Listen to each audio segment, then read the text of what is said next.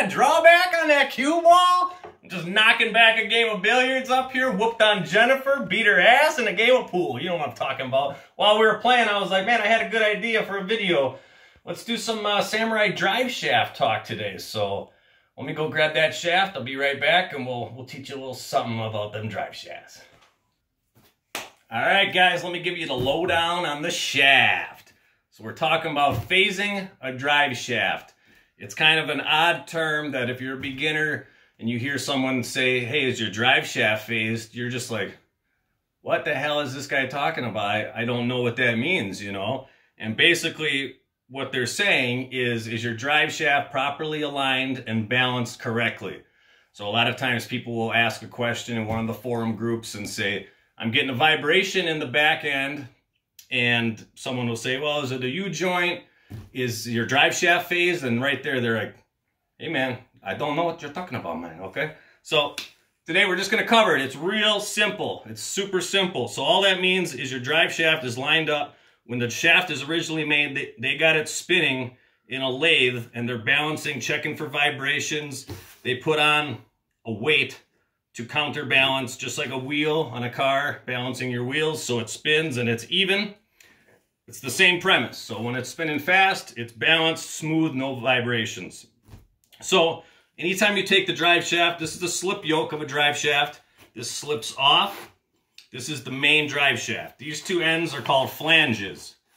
Inside here are U-joints. So anytime you replace the U-joints, or you're pulling off the slip yoke, or you take the drive shaft out and it falls apart, who knows what, and you don't know where it goes back together. A lot of people just take this off and they just slam it on there, bolt it up, and they take off, and it's not the way you want to do it. So the Samurai originally has 2 dots on the shaft end, on the splines that I'll show you here, and 1 on the slip yoke. So it's as simple as lining up those 2 dots, and you'll know exactly where you are, dead nuts, money on the ball, you're just ready to rock and roll.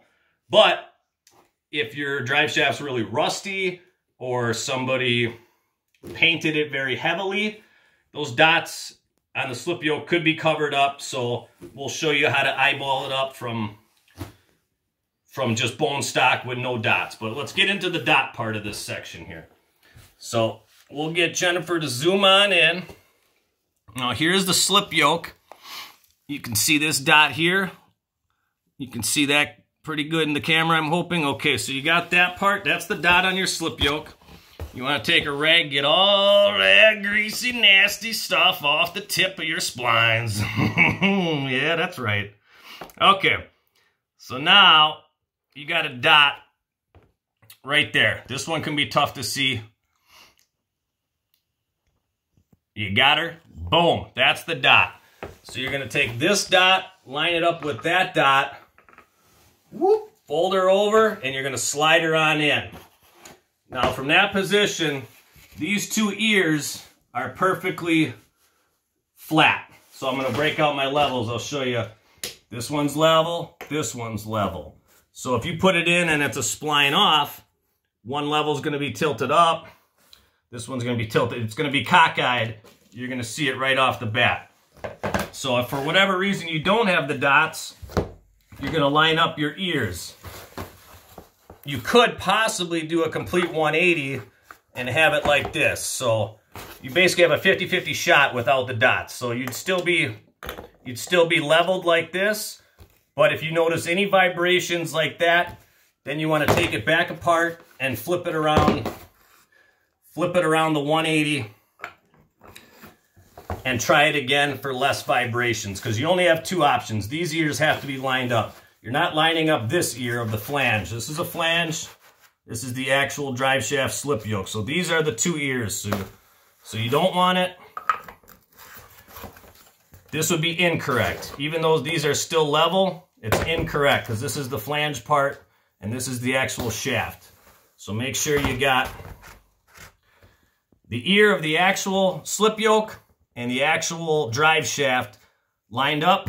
Ideally, you just search for those dots, hammer her in, and you're good to go. So anytime you want to take apart your drive shaft, or you buy drive shafts from some random dude in the alleyway, and he's just like, hey man, you got drive shafts? And you're like, yeah, I got like 50 bucks, man, let me get those shafts. So you're doing a wheeling and dealing, you're scoring shafts on the side, you got to phase them right, man. You know what I'm saying? So anytime you hear that word, it might intimidate a younger novice Suzuki guy, any guy actually that has a drive shaft like this.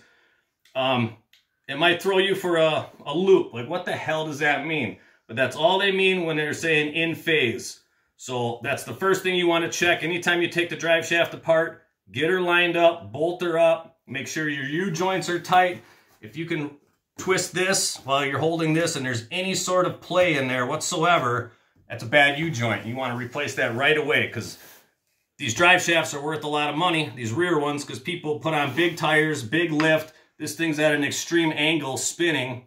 This U-joint will blow out, and this ear will spin around and bust up the ear. Now your drive shaft's jacked up. You're calling Hwy83 saying you got the rears from the 86 Sammys, and I'm like, I got some. They're going to cost you a little something. You know what I'm talking about, man? It's going to cost you a little loot. So replace your U-joints so you don't have to spend the loot. We don't want to have to charge you. We just want you to, you know, do the maintenance. That's what these videos are all about. So place your U-joints, phase your drive shafts, watch our videos, drink Miller High Life, subscribe, tell your buddies, do all that great stuff. We love you guys. It's time to get back to shooting billiards, drinking a little beer. Yeah. Nice, easy, yeah for you. Let's wind this night down, guys. We'll talk to you next time.